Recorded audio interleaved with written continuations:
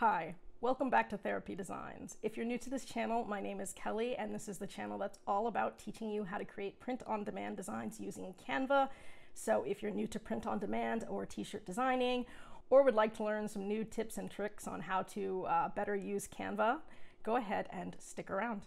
Okay, so in today's video, we're going to be making this design right here. It says, "Don't worry." And if you're not familiar with what this design is, don't worry about it. This is a serotonin molecule with some happy faces in it. This is for Mental Health Awareness Month. And so anybody who's familiar with chemistry, pharmacology, or anybody who's taking an SSRI or an SNRI would possibly recognize this serotonin molecule. So it's a pretty easy design to make. We use a couple of frames and then just some lines actually to sort of draw out the molecule. So if you'd like to learn how to make this design, go ahead and stick around. So as always, we're starting with our blank backdrop. It is 4500 by 5400 pixels because that is the standard t-shirt design size for Merch by Amazon. I am going to be designing on a black backdrop because black is the most commonly sold t-shirt color. So I'm going to click on my backdrop, come up to the left-hand corner where it says background color. I'm going to click that, and then I'm going to select black. So this is what I'm going to be designing on. So for this design, I am going to be creating my own serotonin molecule. But for reference, I am going to look for a serotonin molecule to pull up down here just so I have reference for it. So if I come up to elements, oops, and I do a search on elements, here we go, for serotonin, and I can search graphics, it'll come up with the different molecules. So these would be examples of what it's going to look like. I'm just going to use this one for reference. So I'm going to start here. I'm just going to pull this one down. Again, this is just my reference material. So as you can see, as I'm referencing it, what I have here is one hexagon. So that one's got 6 sides. And then I've got one pentagon, which is 1, 2, 3, 4, 5 sides. And so I'm going to pull these up in frames because this is what I'm going to start with for my frames. So if I come up to elements, I'm going to search for frames. Oops. That's not the one I want. I want the one that has the little heart there. So that's going to pull up your actual frames. Now you can do a search within frames too. So let's say I wanted to just search this way. I could put hexagon and see if it came up, and it did. So here is a hexagon frame. That's pretty easy to start with. And it will be oriented like this, because as you can see, it is going to be matching that right there. Okay, so that is what I'm starting with. And then the other one that I want would be a pentagon, which you can see I'm not finding a normal pentagon. Now I know they do have one, so it must be under a different name. So I'm just going to go ahead and scroll until I find it. Unfortunately, everything isn't always named properly, but as I said, I know they do have one. So there is my hexagon, and as I keep scrolling down here, I will find a pentagon.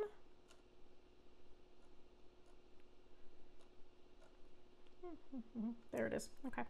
So what are they calling this? They're calling it a decagon. Okay. Well, we're going to start with this one. And so you can see this. You can see how it would fit in right there. So that is going to be our reference. And I need to angle and make it a little bigger. There we go. So that's the approximate shape that we're going to be starting with. I am going to want to put a little border around these two, but for now this is what I'm starting with. So within these, what I want to do is put some smiley face type designs. So I can go ahead and come up back to my elements search, and I can search for happy face, smiley face, however I want. So you might have to search for a while. I do need it to be a photo though, because I'm going to drop it in the frame. So it has to be a photo to drop it in.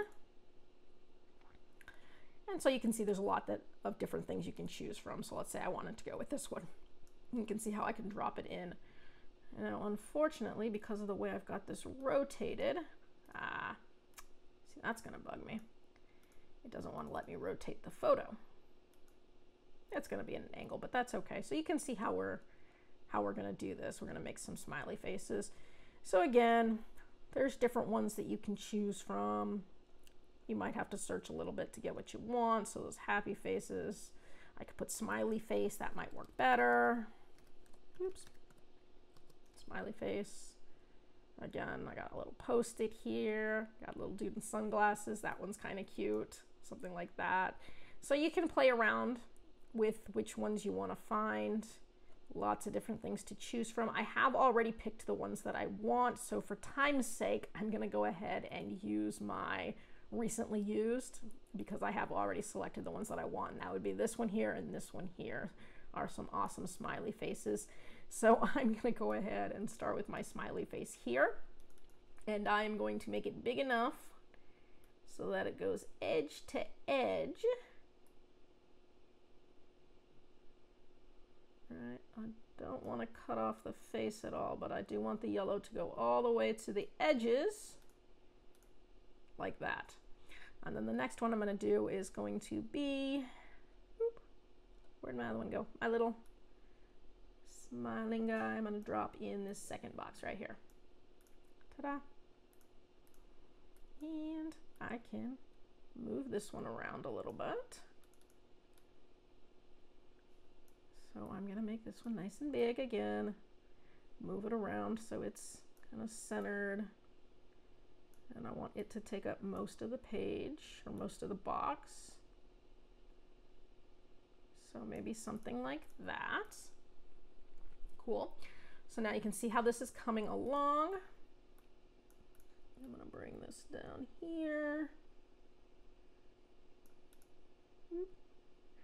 Now you can see I'm having trouble lining these up exactly with my mouse. But if I click on it and I use the arrow keys on my keyboard, I can just push the down arrow and it's going to move it down 1 pixel at a time. So it's a lot easier to line things up. So now you can see it's lined up pretty perfectly. And then from here, if I want to put like a border around here, and I do, now I'm just going to look for some shapes. So I'm going to come back up to elements, and this time I'm just going to type in the names of these shapes. So I'm going to be typing in hexagon. So I'm starting with hexagon here. And I'm just going to pull up a regular blank hexagon. Ideally one where I can change the color if you want to be able to, but for right now, white is fine. And I'm going to take this hexagon and I'm going to have to orient it so that it lines up perfectly with this one in terms of the angle. So something like that. And I'm going to put it on top. Now, here's a trick. I can either move it to the back and try to angle it, or what I can do is I can make it kind of see-through so that I can see where it's going to line up with my photo. To do that, I can click on this, come to the right-hand corner. There's some boxes here. It says transparency. It looks like a little checkered box. So if I click that, I can bring the transparency down. And so now you can see as I bring the transparency down, I can see the image that I have underneath. So bringing this transparency down now, I can make sure that this is centered and looks nice. Now, right now it is centered. It does look nice, but it's got a little bit thicker edge than I want. So maybe I want to make it a little bit smaller. So I'm going to make it a little bit smaller. And now I want to make sure that it is still angled and centered nice. So right now it doesn't quite look perfect. If I angle it just a little bit more, I can play with that. I can move it in using the arrow keys on my keyboard until I think I've got it just the way I want it. Once I have it the way I like it, I can click it again. I can get rid of that transparency, so now it's solid again. And then I can just go ahead, right click and send to back. And so now you can see I've got a little border around my design. Now I can do the same thing here, searching for pentagon. So here's my pentagon. Again, I'm just going to pick a solid one. Oh, this one has 2 colors. I don't want that. I just want one with 1 color. That'll do. I can change the color of this one. I'll make it white. Perfect. And so now I am going to repeat the process I just did and try to line this up as best I can. So I'm going to bring it here. I'm going to go ahead and bring down the transparency so I can see through it. And now I can move it so that it's right where I want it to be. So I can resize it so it's a little bit smaller. I can use my arrow keys to try to line it up a little bit more. I can play with the angle. So I think right there is angled pretty good.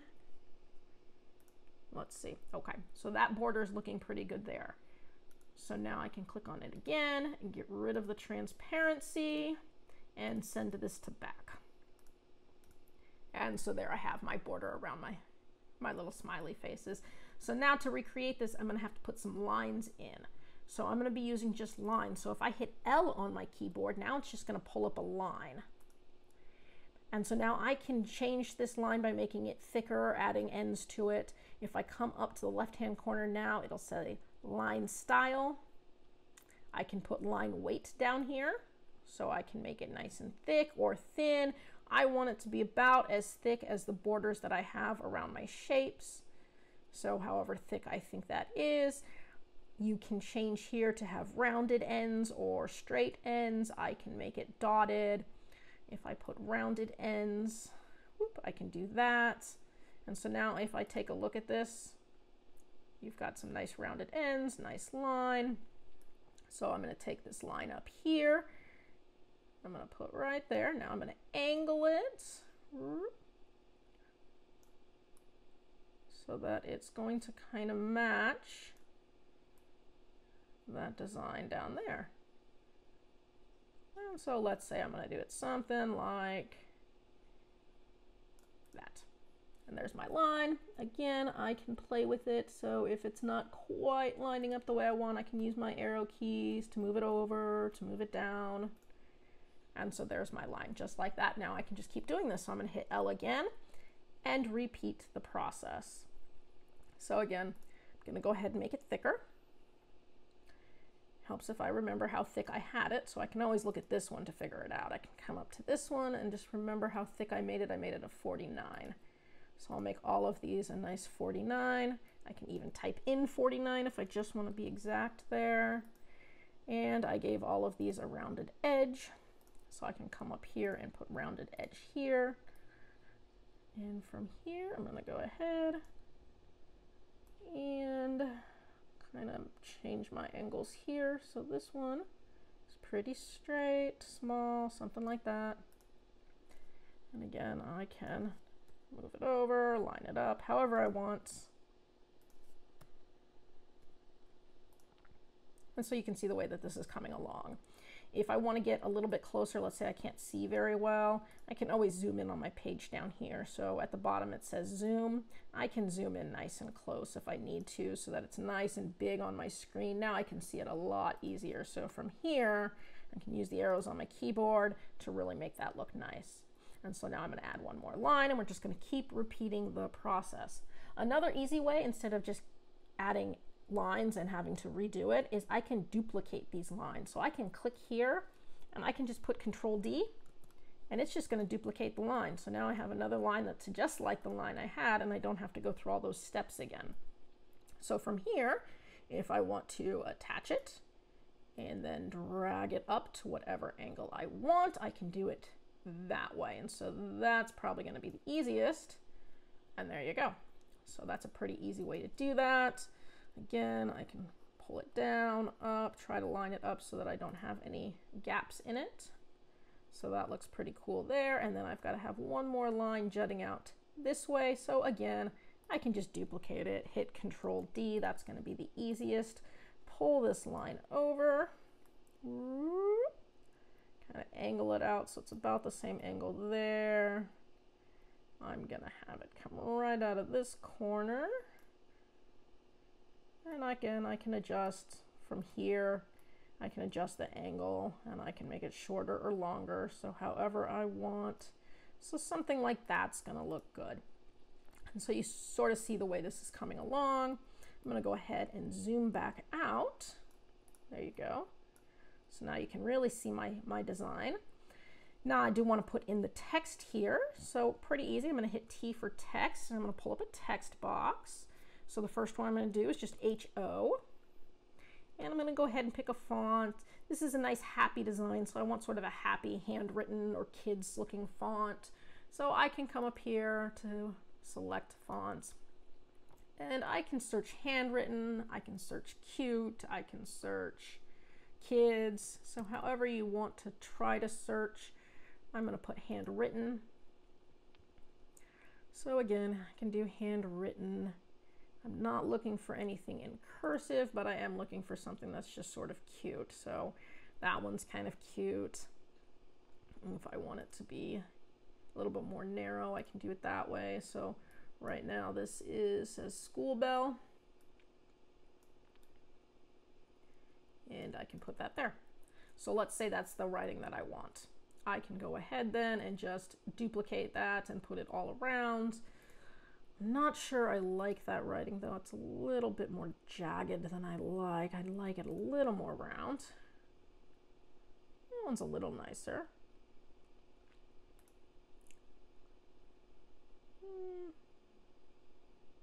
No, you can play with it. Doesn't really matter which one you go with. That one's a little too thick. So you can just sort of see how I play around with that. I like that. So let's say I want to do that one. I can go ahead and hit Control D because I know I'm going to have some text here, and I can do it again. Control D because I know I'm going to have some text here, and now I can just change the text. So this is just going to be an N. So on my keyboard, I'm just going to type N, and this one is going to be NH2. So for this one, NH2, something like that. And so now you can see how my design has come along from this to this. So from here, I actually kind of like that. I think it looks nice. I might want to add in some of these lines here. So again, I can go ahead and just put a line. So let's say I pull up another line. So I hit L, because this time I want the line to be quite a bit thinner. And so let's say I'm going to stick with white. And I'm going to make it a little bit thicker, but not nearly as thick as the backdrop. So maybe that's a 16. And I can bring it up, make it diagonal, and I'm going to put it right over my picture. I have to angle it to line it up right. As close as I can. Something like that looks good. And now I can just Control D on that one. Next, it's going to come over here. I'm going to angle it this way. Perfect. And I'm going to do one more Control D. And take this right down here.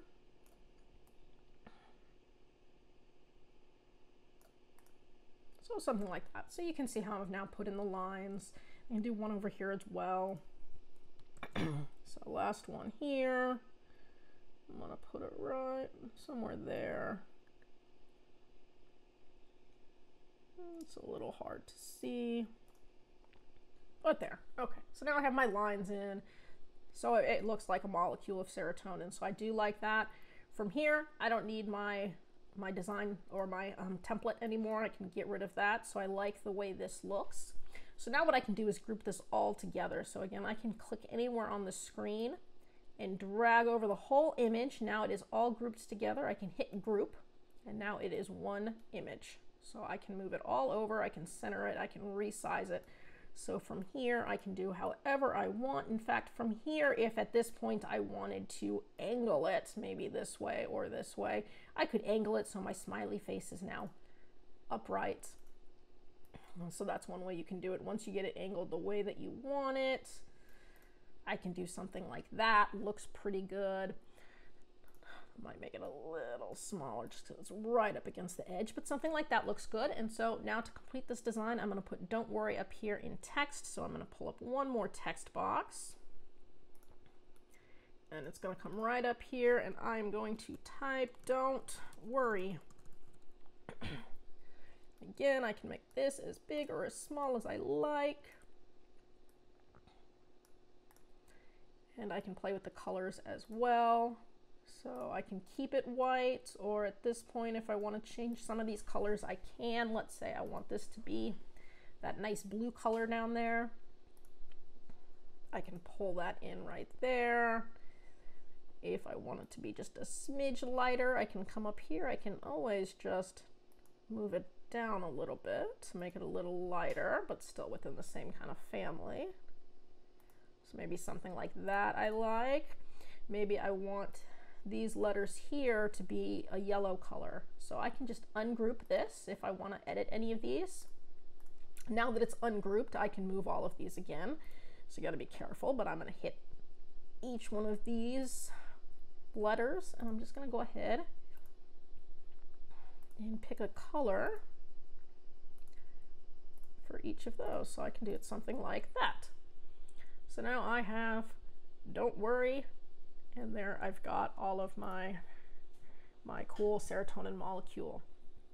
And so that's an easy way that you can kind of create your own design using lines and shapes. So this was made entirely just using individual little lines, a little line there, and then some shape graphics and some frames. So it's an easy one to do.